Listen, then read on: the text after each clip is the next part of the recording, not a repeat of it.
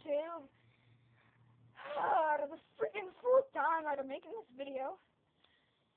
Trying to, actually. Between your mom calling little brother being an idiot. Or you just ran out of our SD card space. Let's see if we can do this again. Oh, it took freaking ever. Sorry guys, but I'm a little mad right now. Just trying to do a video and I get bothered. Anyway, so I'm at the range, blah blah blah blah. The range is at if you watch the video on my Nerf face, it's that little fort, so yeah, this is where it's at. Anyway, what I'm gonna be doing shots with is that kind of really weird. I'm going to be shooting, test firing my recon CF6 assault rifle that is modded, and my slip shot EX3, which is modded, and they both have whiteout series darts in it. So yeah. All right. Test fire number 1 for the assault rifle. Firing in 3, 2, 1. That one's pretty close. Test fire number 2. A little shorter, and test fire number 3. And 3, 2, 1. And that was pretty far. Alright, YouTube. Let me get you guys off the stand and show you where I landed going down the awesome yellow slide. Now we're going to see where the darts went.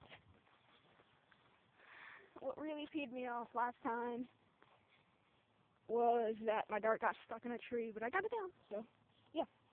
Alright. First dart, second dart, third dart. So yeah, the first and third dart kind of tied up. That is about, I'd say 90 feet away. Maybe 80. So that's a really far ways away. Alright, so let's go try out the pistol, which I also have modded. I've stretched the spring, and I'm forgetting rubber bands. Anyway, you'll see that in the next video that I'm probably going to do.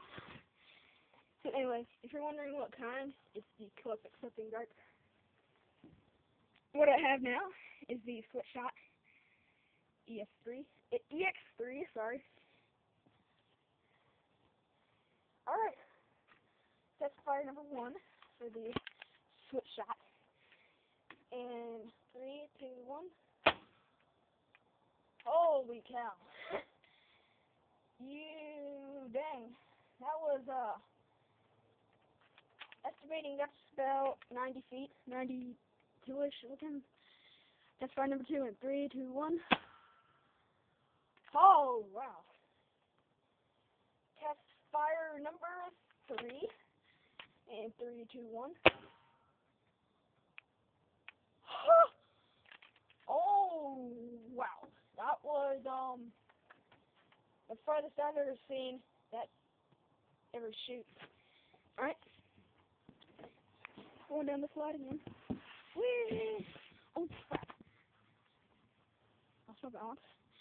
Alright, let's go see where those darts went. That was pretty dang far. Alright. My house is 90 feet long, and that's about 10 feet from my house, like, to the end. Back, it's like 10 feet of length added on. So anyway, if you understood what I meant by that, then okay. My first dart kind of landed right there. Sorry, I picked it up. Second dart.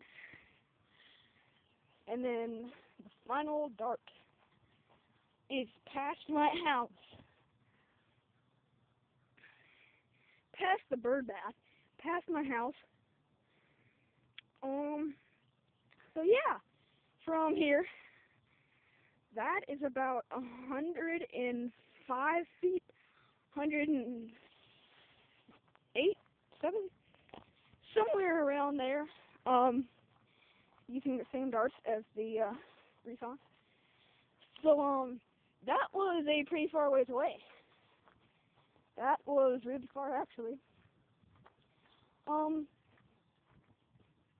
So yeah, it was a really good test fire. I'm hoping to get the orange mod works for my recon and make it go a little farther. So yeah, all in all, these blasters did really good. And I'm actually proud. This one did kinda average. This one rocked the party. I've stretched the spring and made it airtight. Same with this one, but this one tends to have a little bit more power, and I have no idea why that is. The barrel might be slowing this one down. I just don't know. The barrel kind of gives it that cool assault rifle looking feature. And I love the bipod. The bipod is the best thing by far. It's really cool. The tripod on the Vulcan had lots of problems, but the bipod is just easy to whip out. You just hit that button right there, and it launches the spring. And yeah. So that was the range test with my assault rifle, and I think secondary weapon. Using the same darts. The whiteout series is really cool if you're in a Nerf war and it's like dark outside, or if you're playing in the grass like I do, or in the woods. If you see something white, most of the time it is going to be darts.